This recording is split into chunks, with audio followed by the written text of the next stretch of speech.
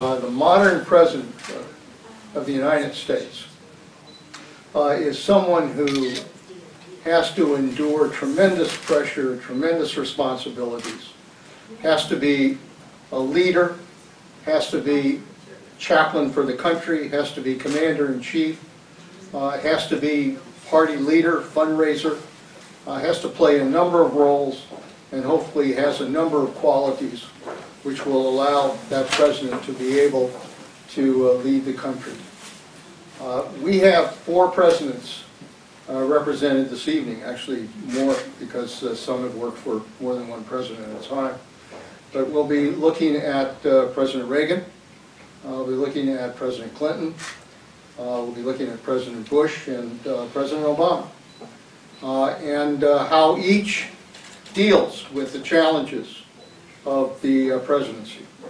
The modern president